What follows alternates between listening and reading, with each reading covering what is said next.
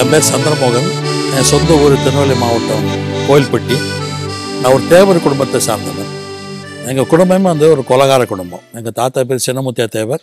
எங்கள் சித்தப்பா ஒருத்தரை கொலை பண்ணிவிட்டு நான் ஏஸ்டன் படிக்கும்போது அவரை தூக்கில் போட்டாங்க. மதுரையில் சென்ட்ரல் ஜெயிலில் தூக்கில் போட்டாங்க. அதில் சின்னமுத்தியா, எங்கள் தாத்தா பேர் சொன்னாலே போதும், சின்னமுத்தியா தேவர் குடும்பம்னாலே கொலகார குடும்பம். அப்படி குடும்பத்தில் நானும் பிறந்து வளர்ந்தேன்.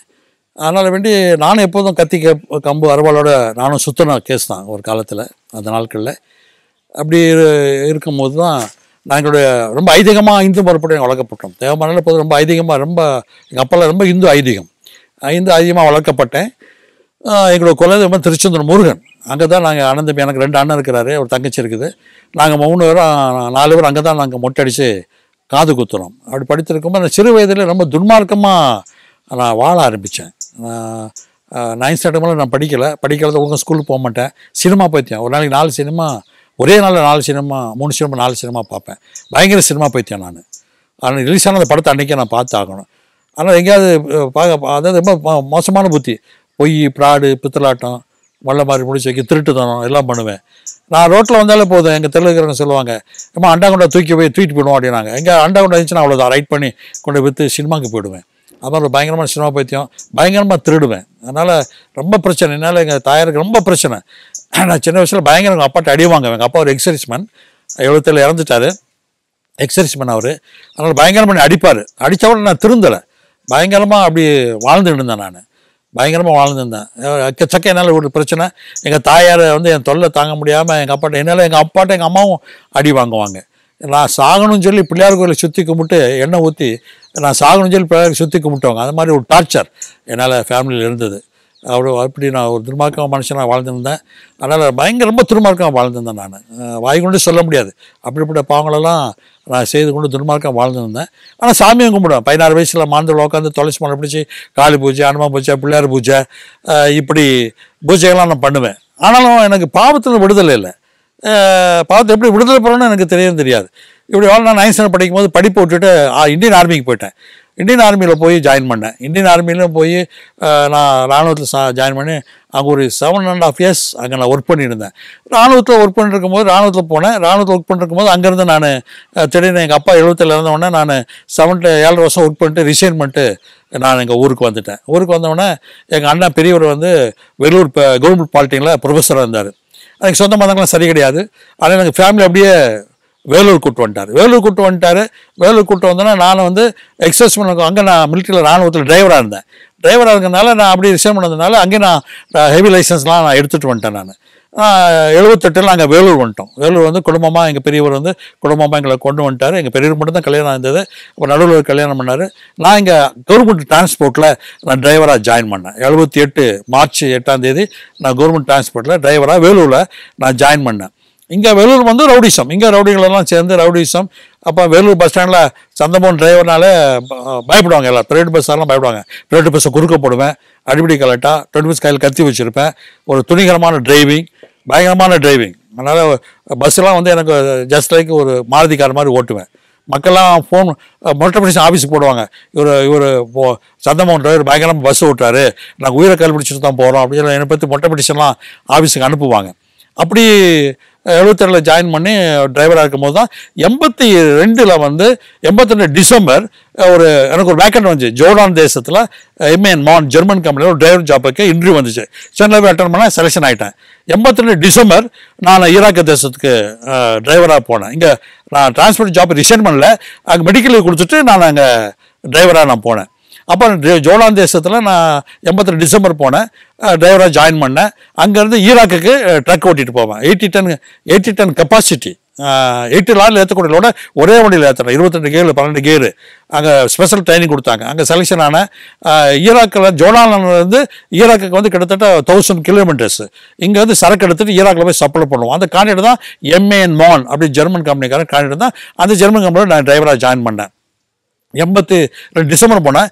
83 மார்ச் 6 60 டன் மைதா மூட்டை ஏற்றிட்டு ஜோர்டான்லேருந்து நான் ஈராக்கு போனோன்னா பாக்தாத் தலைநகர் அங்கே போனோம். அங்கேருந்து பஸ்ரா போக சொல்லிட்டாங்க. பஸ்ராவில் ஈராக் ராணுவ முகாம் இருக்குது, அங்கே போய் இறக்கணும்னு சொன்னாங்க. நான் இங்கேருந்து போகும்போது சினிமா கேசட்லாம் நிறையா எடுத்துகிட்டு போயிருந்தேன். நான் அந்த மேலே சினிமா பாட்டு பாடிக்கிட்டு இருந்துச்சு. அப்போது 2 காரியம், மழை வந்தால் வண்டி ஓட்ட முடியாது, ஏன்னா அந்த டேங்கர் லாரிலாம் நிறையா அங்கே போகிறதுனால லாரிலாம் ஆயிலாக இருக்கும், அந்த ரோடு காஞ்சே தான் வண்டி எடுக்க முடியும். நெக்ஸ்ட் டெசர்ட்டு, இந்த புழுதி புயல் ஒன்று வரும், அது வச்சு எதுக்கு பத்திரத்தை போகிற காரு நமக்கு தெரியாது, அந்த புழுதி புயல் அடங்குற வரைக்கும் வண்டி ஓரம் கட்டணும். நாங்கள் போயிட்டே இருக்கும்போது மழை பெஞ்சுது. எனக்கு முன்னாடி ஒரு தமிழ் ஒருத்தர் போகிறாரு, எனக்கு முன்னாடி ஒரு தமிழ் டிரைவர், நாங்கள் ஒரே கம்பெனி போகிறோம், நான் நடுவில் போகிறேன். ஒருத்தர் அவர் எனக்கு ஃபோன் பண்ணி சொன்னார், இது மாதிரி வந்து மழை பெஞ்சிச்சு, அதனால் வண்டி கொஞ்சம் ஓரம் கட்டலாம் அப்படின்னா. இல்லை, இன்னும் ஒரு 60 கிலோமீட்டர் தான் இருக்குது, நம்ம மெதுவாக ஓட்டிகிட்டு போயிடலாம் அப்படின்னு சொன்னால் நாங்கள் மெதுவாக போயிட்டு இருந்தோம். சினிமா பாட்டு கேசட்டு மேலே பாடிட்டு இருந்துச்சு, அது மேலே டேப் ரெக்கார்டு இருந்தது. நான் திடீர்னு நான் என்ன பண்ணேன், மேலே அந்த பாட்டு முடிஞ்சு அந்த கேசட்டை மாற்றி போடுறதுக்காண்டி நான் கேசட்டை மாற்றி போடும்போது முன்னால் போன திடீர்னு பிரேக் அடித்தார், மழை தூள் விழுந்துட்டு இருக்கு. அந்த பிரேக் லைட் இல்லை, டேஞ்சர் லைட் எரிஞ்சோன்னா ஒரு பிரேக் லைட் தெரிஞ்சுக்கிட்டேன். நான் டக்குன்னு பிரேக்கில் காலை வச்சேன், ஆக்சிடென்ட்டில் காலை வச்சேன், இது வரைக்கும் எனக்கு தெரில. அடித்து நிற்கல, வண்டி நிற்கல, அவர் வண்டியில் போய் பின்னால் மோதிருச்சு. இந்த மோதி கூட தெரில, அவர் போயிட்டார். வண்டி காபினால் நொறுக்கி உள்ளே மாட்டி ஸ்டீரிங் வயிற்று அடித்து ஐயோ அம்மானு கத்துறேன். யாரும் முஸ்லீம்ஸ் கிட்டே யாரும் வரமாட்டாங்க. உடனே நான் யோசித்தேன், பின்னால் ஒருத்தன் வாரான், அவன் தான் என்னை காப்பாற்றுவான் அப்படின்னு நினச்சி வந்தேன். அது மாதிரி கொஞ்சம் கழிச்சு நான் அன்கான்ஷியஸ் ஆகிட்டேன். என் பின்னால் வந்தவன் சொன்னான். அப்புறம் வண்டியை உடைச்சேன்னு எடுத்து ஈராக் ஆஸ்பத்திரியில் வந்து என்னை அட்மிட் பண்ணாங்க. அப்போ என்ன காலுக்கு இந்த ஃபுட்டு பாதம் துண்டாக வந்துருச்சு. சொன்னால் உடஞ்சி வரல, கலண்டு வழியை அப்படி தோலோட தொங்கிருச்சு. அவன் வண்டியில் எடுத்து அந்த பையன் என் ஃப்ரெண்டு சொன்னான். அப்புறம் வயிற்றில் பயங்கரமாக ஸ்டீரிங் அமர்க்கனால வண்டி உடைச்சதுன்னு எடுத்தாங்க. அப்படியே ஈராக் ஆஸ்பத்திரி கொண்ட உடனே இந்த காலம் விட்டாங்க. அப்படியே முதல்ல வயிற்றில் ஆப்ரேஷன் பண்ணாங்க, 1 அடி நீளம் வயிற்றில் ஆப்ரேஷன் பண்ணாங்க. அப்புறம் ஒரு 20 நாள் கழிச்சு கால் ஆப்ரேஷன் பண்ணாங்க. கால் ஆப்ரேஷன் பண்ணி சென்ட்ரல் போனு ஃப்ராக்சரு, பாதம் துண்டா வந்துருச்சு. ஸோ மறுபடியும் கால் ஆப்ரேஷன் பண்ணி ராடு கொடுத்து ஒரு ஸ்க்ரூ கொடுத்து மாவு கட்டு போட்டாங்க. ஒரு 1.5 மாதம் ஈராக் ஹாஸ்பிட்டல் தான். அப்புறம் என்னை ஜோர்டானுக்கு கேம்புக்கு கொண்டு போயிட்டாங்க. ஜோர்டானில் போய் என்ன சொன்னாங்க, ஈராக் ஆஸ்பத்திரியில் என்ன சொன்னாங்க, 2 மாதம் நீ மாவு கட்டு பிரித்து பாரு, சரியாக போயிடும் அப்படின்னாங்க. 2 மாதம் கழிச்சு மாவு கட்டு பிரித்து பார்த்தா கால் அழுகி போச்சு. கால் வெட்டி எடுக்கணும்னு ஒரு சூழ்நிலைமை. அப்போ தான் யோசித்தேன், இவ்வளோ ரவுடிசம் பண்ணோம், இதெல்லாம் காரணம் நம்ம செஞ்ச பாவம் தான் காரணம் அப்படின்னு சொல்லி திங்க் பண்ண ஆரம்பித்தேன். ஆனால் வழிநடத்த எனக்கு ஆள் இல்லை. அப்புறம் கடைசியில் வந்து காலை எடுக்கணும்னு வந்து இன்சூரன்ஸ்லாம் நிறைய கிளைம் எடுக்க வச்சுட்டு என் கம்பெனிக்காரங்க அரபுக்காரங்க என்ன பண்ணாங்க, ஜோர்டானில் ஒரு ரெட் கிராஸ் ஹாஸ்பிட்டலில் என்னை அட்மிட் பண்ணாங்க. மார்க்கெட் பிரித்து பார்க்க 2 மாதம் மார்க்கெட் பிரித்து காலை அழுகி போச்சு. உடனே வெட்டி எடுக்கணும் சூழ்நிலை, அவங்க அரபில் பேசுகிறாங்க, எனக்கு கொஞ்சம் புரியுது. உடனே ரெட் கிராஸ் ஹாஸ்பிட்டல் அட்மிட் பண்ணி அங்கே டாக்டர் நவ்ரோஸ்ன்னு சொல்லி லண்டன் ஆர்த்தோ டாக்டர், அவர் இன்னொரு மெத்தட் இருக்குது முயற்சி பண்ணலாம் அப்படின்னு சொல்லிட்டு இருந்தார். அப்போ நைட்டெல்லாம் தூங்க மாட்டேன், பயங்கர வேதனை, கால் செப்டிக் ஆகிப்போச்சு. அங்கே சில கிறிஸ்டின் நர்சஸ் அங்கே இருந்தாங்க ஜோர்டான் தேசத்தில். அவங்க இயேசு பற்றி சொன்னாங்க, ஏசு நம்புங்க உங்களுக்கு சுகம் கிடைக்கும் அப்படின்னு சொன்னேன். அப்போ எனக்கு கொழுப்பாடைங்களே, எனக்கு புதுமை கூட தேவை இருக்குது, வெளிநாட்டு சரக்கு எனக்கு தேவையில்லை அப்படின்னு நான் சொன்னேன்.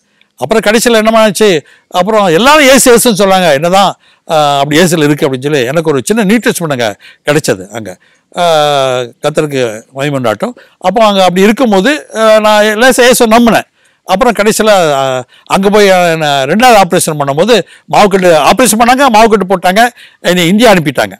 இந்தியா அனுப்பினதுக்கப்புறம் மறுபடியும் சீம்ஸில் கொஞ்சம் நான் ட்ரீட்மெண்ட் எடுத்தேன்.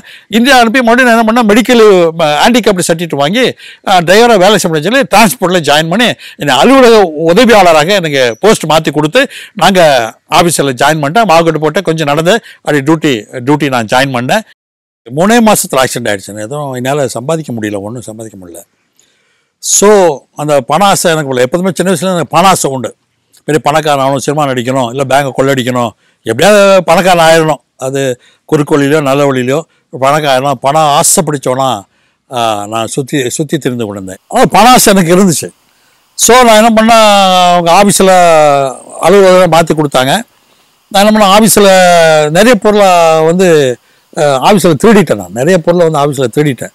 நான் எனக்கு திருட்டு பற்றி நிறைய உண்டு. எனக்கு ஆஃபீஸில் நிறையா பொருள் திருடிட்டேன். முக்கியமாக எங்கள் டெப்டி மேனேஜர் ரூமில் ஒரு நல்ல ஒரு ஒரு டிங் டாங் பெல் மாட்டிருந்தாங்க. அப்போ லேட்டஸ்ட் பெல் அது. பெல்லு மாட்டிருக்கும் போது அந்த பெல் எப்படியா ரைட் பண்ணி வீட்டுக்கு கொண்டு போயிடணும் அப்படின்னு நான் நினச்சேன்.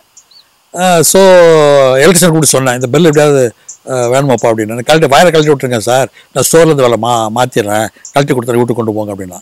அதே மாதிரி வயரை கழட்டி விட்டேன். ஏன்னா அவருக்கெல்லாம் தான் நான் இருந்தேன். நான் திடீர்னு கூப்பிட்டு, என்ன சந்திரமோகன் ஒன்றும் பெல் நேற்றுக்கெல்லாம் ஒரு 10 நாள் ஆகலையா, அது காலிங் பெல் வேலை செய்யலை அப்படின்னாரு. ஒரு எலக்ட்ரானிக் ஐட்டம்லாம் அப்படி தான் சார் அப்படின்னு நான். உடனே ஸ்டோர்லேருந்து வேறு செல்ஃபோனை வேறு அந்த டிங் டாங் பெல் மாட்டார். அதை எலக்ட்ரிஷன் கழட்டி கொடுத்துட்டாரு. கூட்டு வந்து குவாலிட்டி எங்கள் வீட்டில் மாட்டிக்கிட்டு அடித்தா ஆஹா டிங் டாங் நம்ம நல்லா இருக்குது அப்படின்னு சொல்லி எங்கள் வீட்டில் மாட்டிக்கிட்டேன். ஸோ இப்படி இருக்கும்போது அப்புறம் ஆஃபீஸில் லஞ்சம் வாங்கினேன். கண்டக்டர் வேலை வாங்கி தரேன், டிரைவரில் வாங்கி தரேன், டிரான்ஸ்போர்ட்டில் அப்படின்னு சொல்லி நிறைய வாட்ட லஞ்சம் வாங்கினேன். அந்த நாட்களில் வந்து நான் துன்மார்க்கம் இருக்கும்போது சண்டே சர்ச்சில் நடந்துட்டு இருக்கும்போது போய் பாஸ்ட் அடிச்சிருக்கேன். ஆஃபீஸில் நான் அநேகரை அடிச்சிருக்கேன்.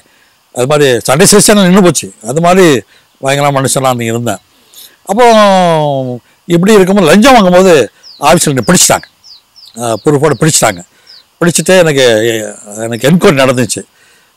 அப்போ தான் சிந்திக்க ஆரம்பித்தேன். இதுக்கடையில் இன்பிட்வீன் இதுக்கடையில் என்ன பண்ணியாச்சுன்னா, நான் அரபு நாட்டிலேருந்து வந்து அதை நான் விட்டேன். அரபு நாட்டிலேருந்து நான் 83 இங்கே வந்துட்டேன். நான் 83 வந்ததுக்கப்புறம் மெடிக்கல் கொடுத்து இங்கே ஜாயின் பண்ணேன்.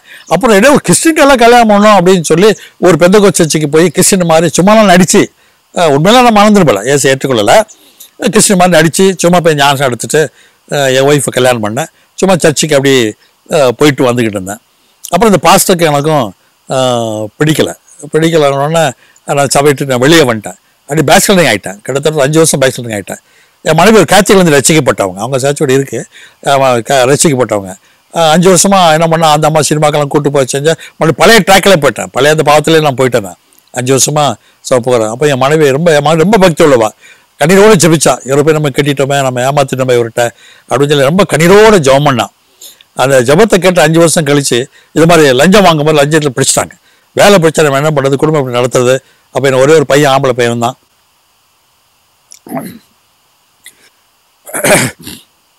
அப்போ நான் யோசிக்க ஆரம்பித்தேன். அப்போ தான் வந்து என்கொயரி நடந்துகிட்டு இருக்குது. வேலை போயிடும், சோகாஸ் கொடுத்துருக்காங்க, வேலையை விட்டு எடுத்துருவேன், சோகாஸ் கொடுத்துருக்காங்க. இந்த சூழ்நிலையில் தான் 21/8/88 அப்போ தான் நான் ஒரு சண்டே ஒரு சர்ச்சுக்கு சண்டே சர்வீஸ் போய் நான் சர்ச்சில் உட்காந்தேன். வேலை பிடிச்சா என்ன பண்ணுறது, திரும்ப கால்கெல்லாம் போயும் கூட நமக்கு என்ன புத்தி வரலையே, வேலை போய்ட்டால் எப்படி குடும்பம் எப்படி நடத்த முடியும் அப்படின்னு சொல்லி சண்டே சிஸ்டமில் உட்காரும்போது தான் அவங்க அன்றைக்கி ஒரு ஆங்கிலேயன் செய்தி கொடுத்தாரு. இந்திய மறித்தால் உன் தீத்தை எங்கே கழிப்பாய் அப்படின்னு சொல்லி ஒரு வசனம் என் உள்ளத்தை தொட்டுச்சு. அப்போது உலகம் முழுவதும் ஆதாயப்படுத்தினாலும் உன் ஆத்மா நஷ்டப்படுத்தி கொண்டால் உனக்கு என்ன லாபம் அப்படின்னு சொல்லி அவங்க அந்த சத்தியம் கேட்டோன்னே உள்ள தொட்டுச்சு.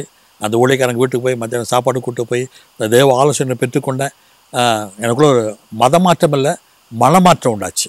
மனமாற்றம் உண்டாகி ஒரு 30 நாள் உபவாசம் வந்து நாடு அந்த பாவத்தை அறிக்கை பண்ணி நான் உண்மையாக ஆலோசனை ஒத்துக்க போகிறேன் ஆண்டவரை அப்படின்னு சொல்லி உண்மை ஒத்துக்க போகிறேன். எனக்கு வேலை போகக்கூடாது, நான் உமக்கு வாழ்நாளெல்லாம் உமக்கு சாட்சியாக நான் உமக்கு வாழ்வேன் அப்படின்னு சொல்லி பொருத்தனை பண்ணி அப்புறம் என்கொயரி நடந்த எங்கள் ஆஃபீஸ்கிட்ட போய் எங்கள் மேனேஜிங் டைரக்டர் போய் பெட்டிஷன் எழுதி கொடுத்தேன். நீதிமொழி 28:13 வசனத்தை போட்டு இந்த மாதிரி தன் பாவத்தை மறைக்க நான் வாழ விட மாட்டான், அவளை அரிசி விட்டு இறக்க வருவான் அப்படின்னு சொல்லி நான் இப்போ தரிசனை பார்த்தீங்கன்னா காட்ஸ் கிரேஸ் ஒரு கிறிஸ்டின் எப்படி வந்திருந்தார்.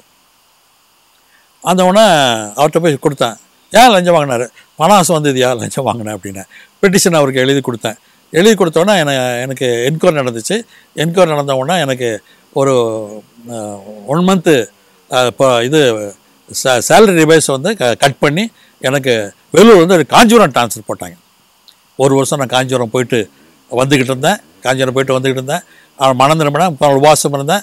அதுக்கப்புறம் நான் ஆஃபீஸில் தேடிட்டேன்னு சொன்ன பாருங்க, வீட்டில் தேடி பார்த்தேன், எதெல்லாம் திருடுனேன் அப்படின்னு சொல்லி தேடி பார்த்தேன். ஒரு மூட்டை கட்டி என் நண்பர் ஒருத்தர் ஞானப்பிரகாசம் இப்போ ஏஐ இருக்கார், அவரை கூட கூப்பிட்டு போய் எங்கள் ஆஃபீஸர் அசிஸ்டன்ட் மேனேஜர் டேபிளில் வச்சேன்.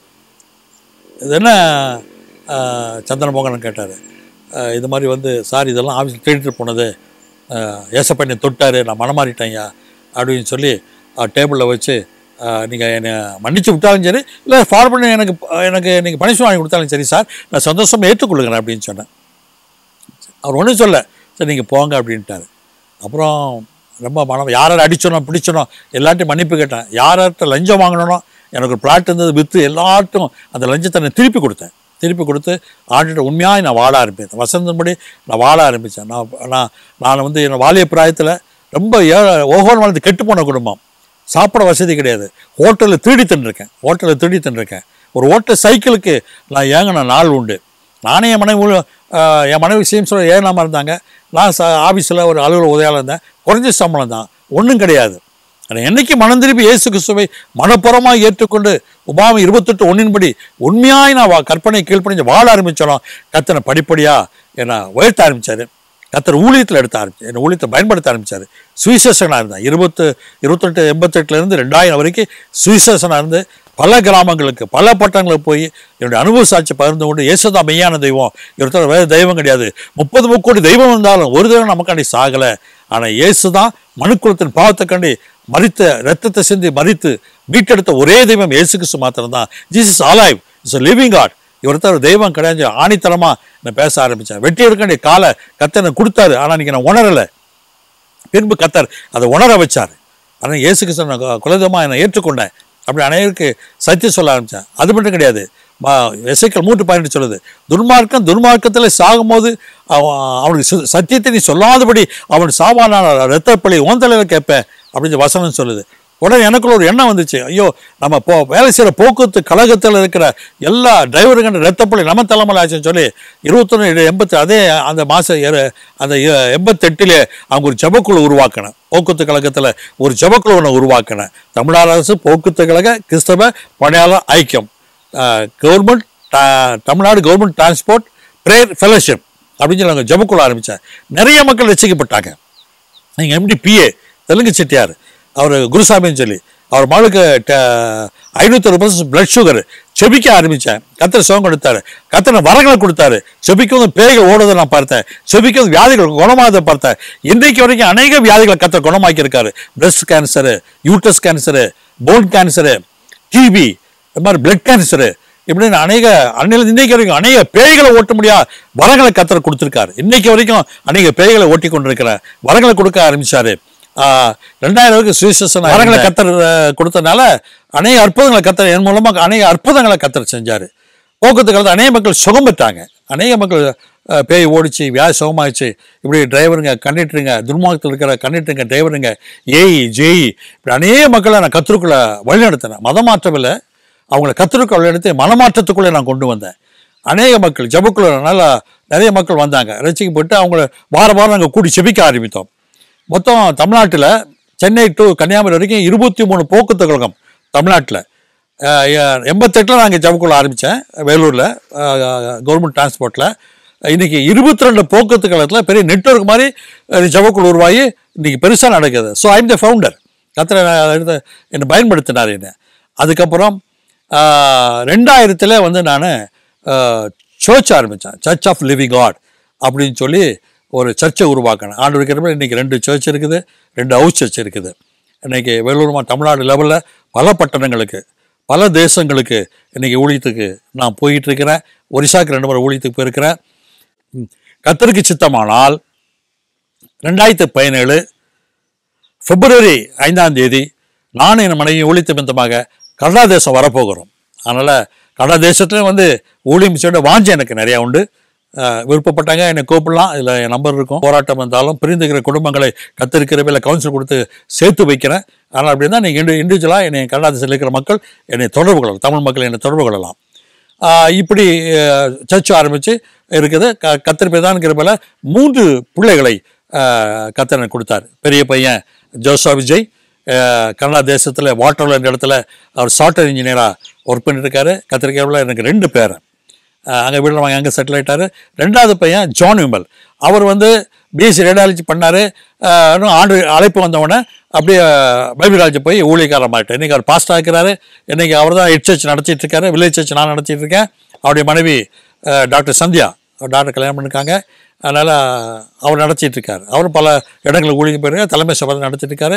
3வது பையன் ஜேம்ஸ் வினோத், அவர் சாஃப்ட்வேர் இன்ஜினியர், சென்னையில் ஒர்க் பண்ணிட்டுருக்காரு. அவர் தான் கீபோர்டு பேடு இங்கிலீஷ் வச்சுலாம் எடுப்பார்.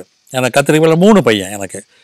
இப்படி ஊழியங்க கத்தர் நீங்கள் இன்றைக்கும் 2010 மார்ச் 3 நான் ரிட்டையர்ட் ஆகிட்டேன். ரிட்டையர்ட் ஆகியும் தொடர்ந்து இன்றைக்கி சர்ச்சுகளை இன்றைக்கி அநேக கிராமங்களில் கிளை சபைகளை உருவாக்க முடியும் முயற்சி செஞ்சுருக்கிறேன். 2 சர்ச் இருக்குது எனக்கு, 2 ஹவுஸ் சர்ச் இருக்குது 2 கிராமத்தில். அந்த 2 கிராமத்தில் வீட்டில் நடத்திட்டு இருக்கிறேன். அந்த 2 கிராமத்தில் இடம் வாங்கி சர்ச்சு கட்டி கிளை சபை ஆரம்பிக்க வேண்டும். நான் மரணத்தை காண்பதுக்கு முன்பாக அநேக கிளை சபைகளை கிராமங்களை கட்டணும். என் முழுக்க வந்து கிராம ஒளி தான் எனக்கு. I never like city ministry, I never support city ministry. ஏன்னா இன்னைக்கு கிராமத்து பக்கம் யாரும் போகிறது கிடையாது. ஏன்னா 7,40,000 கிராமம் இன்னைக்கு இருக்குது இன்னைக்கு நம்முடைய இந்தியாவில். ஆனால் கிராமத்து பக்கம் யாரும் போக மாட்டாங்க. ஆனால் இன்னைக்கு நான் ரசிக்க அந்த 88லேருந்து டில் டேட் நவ் இன்னைக்கு வரைக்கும் கிராமங்களாக சென்று, ஏன்னா கிராமத்துலாம் படிப்பில்லாத மக்கள் இருக்காங்க. அங்கே தான் செய்வன சூனியம் மந்திரக்கட்டுனால ஜனங்கள் பாதிக்கப்படுறாங்க.